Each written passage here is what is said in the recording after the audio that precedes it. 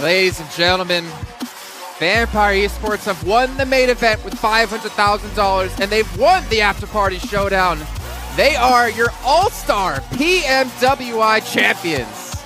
Actually unbelievable what we saw here in this final game, as well as they raised the trophy. This was a performance of a lifetime from weekend to weekend, and in this last game as well, tense moments were able to provide them the victory with all of this. We were screaming in the back room here. They just technically needed that one last flush, even if they didn't get the win, but still they went for all the marbles. Absolutely amazing. I have never felt this much pressure in one single match of PUBG Mobile Esports in a long time. And for Team, we didn't know how they would perform on this international stage. They get the 2 trophies back to back, and they put their region on the map when it comes to international play.